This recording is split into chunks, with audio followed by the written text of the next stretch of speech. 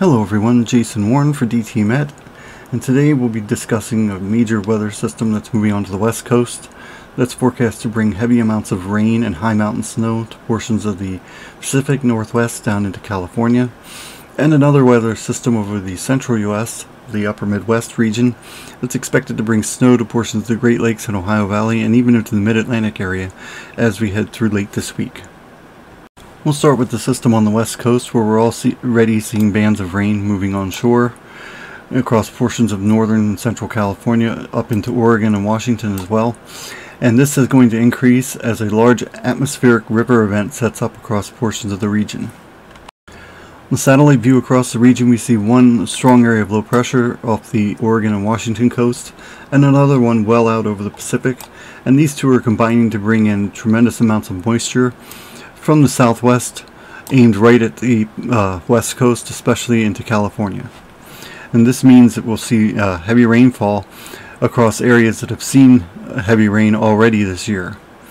This strong southwesterly flow is also going to bring in milder air and very high snow levels. So areas that have already seen heavy amounts of snow, this time will see rainfall.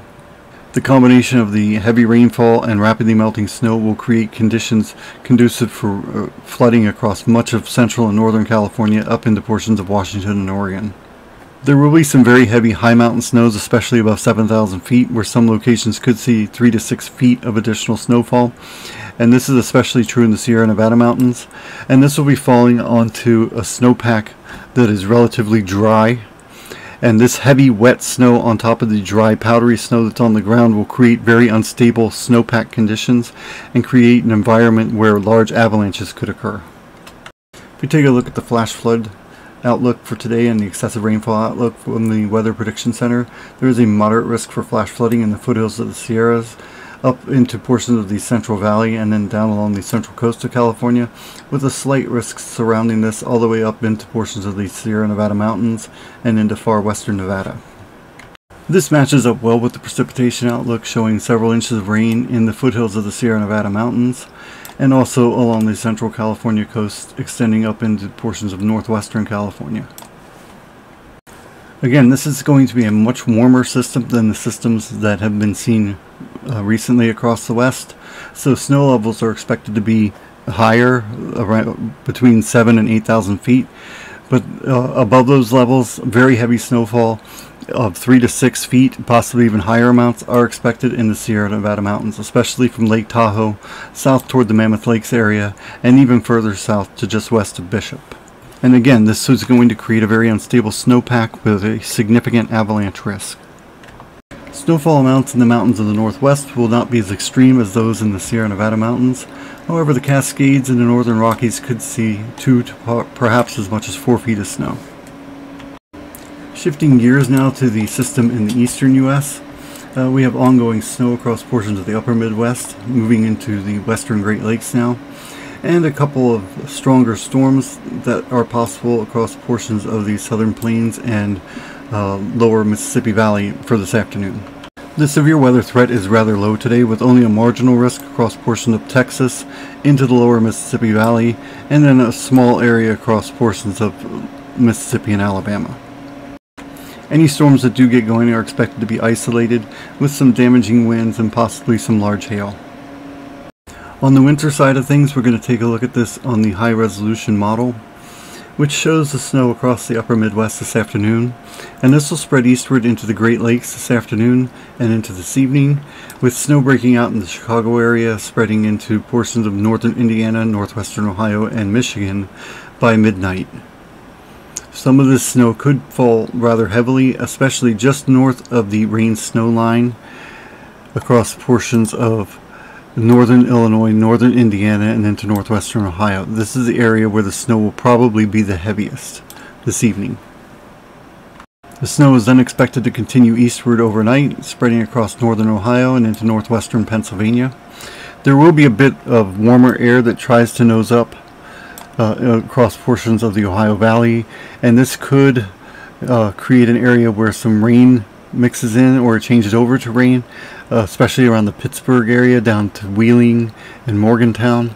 But areas further north are a little more questionable, places like Youngstown up to Erie. These areas may stay all snow, and it could come down at a pretty good clip as this storm moves through. Further east, it looks like snow across central Pennsylvania down into portions of the mid-Atlantic where some cold air gets dammed up against the mountains, especially on the east side.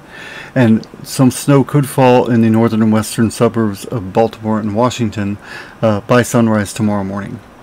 The system will then continue eastward with rain and snow continuing around the Baltimore and Washington areas, with snow to the north and west, and snow continuing back into portions of the eastern Great Lakes and upper Ohio Valley. As the storm makes its way to the east coast later Friday night and into early Saturday, it may intensify a bit, and this could create an area of heavy snow right along the coast around the New York City area, back into portions of eastern Pennsylvania and up into Connecticut and northern New Jersey. This is something we'll have to keep an eye on. At this time, though, the storm is forecast to head out to sea in this direction or this direction, rather than turning up the coast and becoming a major problem for places like Boston, Portland, or Bangor. This will be a fairly heavy wet snow, so higher elevations may be favored to see the higher accumulations of snow, including across portions of western New York and northwestern Pennsylvania. But there also could be several inches of snow back through portions of southern Wisconsin and into Michigan, depending on how heavily the snow can fall. Across the eastern portions of this area, this will be highly elevation dependent, with some of the ridges seeing several inches of snow, but the lower elevations seeing just a coating. But there could be some light accumulations even in the northern and western suburbs of Baltimore and Washington. Further east around the New York City area is where we have a big question mark, because it all depends on what the system does once it reaches the coast. If the system can intensify, then we could see some higher accumulations around the New York City area, stretching back into northern New Jersey, southeastern New York, over into Connecticut, and possibly eastern Pennsylvania. And that's something we will be keeping a close eye on. The pattern across the lower 48 is expected to remain active as we head into next week. The system across the East Coast this weekend is expected to depart off to the east, but another system will already be developing across the upper Midwest on Saturday, and this system is expected to take a similar track, bringing snow to portions of the lower Great Lakes and Ohio Valley and possibly into the Mid-Atlantic area by early next week.